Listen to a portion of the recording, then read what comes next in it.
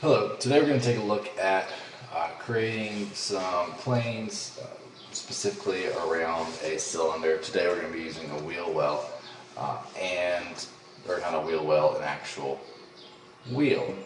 So we've already started out with just a basic plane and then a basic circle right here cutting straight through the middle of this particular object.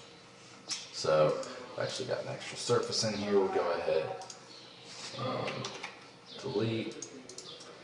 So from here, so we've got a circle and a plane. We could derive a center plane coming through the middle of this wheel in order to make a profile, but we have a couple different options we can do.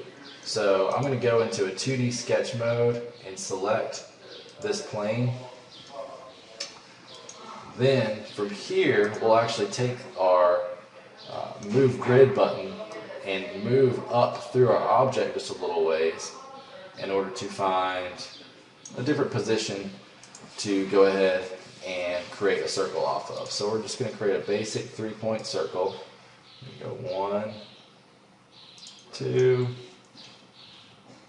3 points. Alright, now from here we'll go ahead and create a point in the center, and then we're also going to come back into our 3D sketch mode, hide off this mesh, and then we've also got a point down here in the bottom circle if you need to know how to do that. Basically we can just come in to our 2D mode and select that surface, and then we can just simply place a point right there. Okay, so we have our 2 points. Now we're going to go into our 3D mode, and we're going to grab one point, press Control, and then grab the other point, and then now we're going to create an axis through the middle of those two. So grab those 2 points and then create an axis. So now we have an axis running through the center of our wheel well. And from here, that original construction plane that we used, we can take and either use that basic plane, or we can manipulate that plane into creating a few more cross sections of the wheel well straight through the center, or the wheel rather. I need to stop saying wheel well.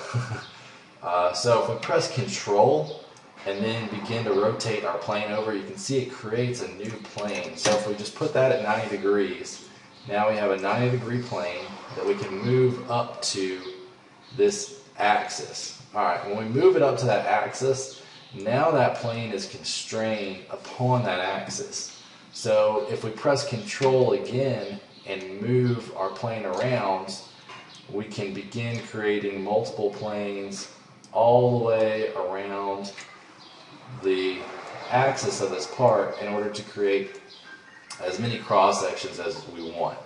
So that's a simple way to easily constrain a series of planes in order to come in and create a 2D profile through our wheel well for use in reverse engineering or measurements of this part.